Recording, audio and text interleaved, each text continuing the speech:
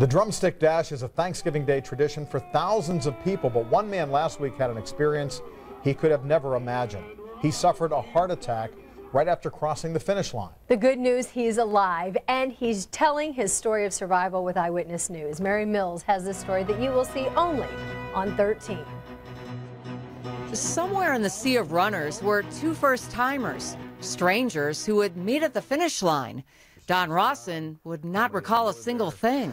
Had this little inkling like maybe I would do a little flourish at the end if I felt like it. If not, whoop-de-doo. And that's the last thing I remember. Jenny Stites couldn't forget any of it. I cross and I look over and I see a set of feet just laying there. Jenny and friend Kristen Pickett McMullen, a respiratory therapist, stopped immediately. She rips off her neck guard, covers his mouth, starts giving breath, starts counting. Don was having a major heart attack.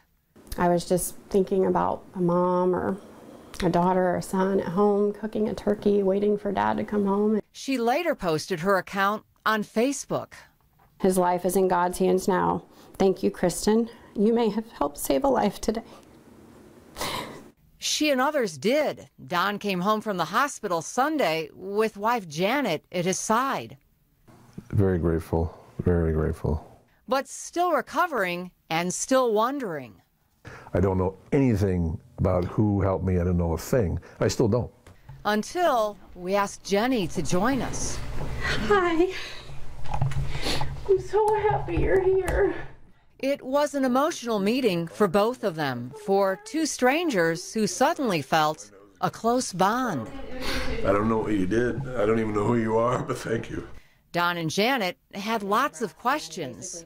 So when you saw my feet, was I face down, face up? You were face up. Huh.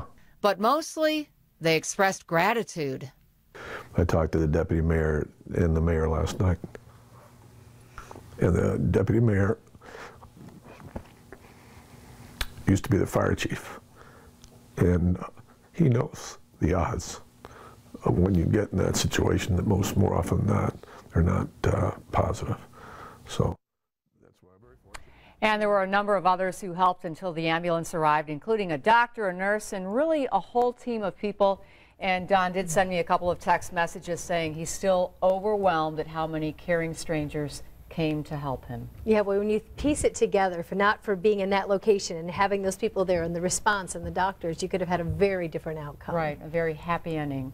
Yes. Glad to say. Thanks for sharing the story. Thank you, Mary.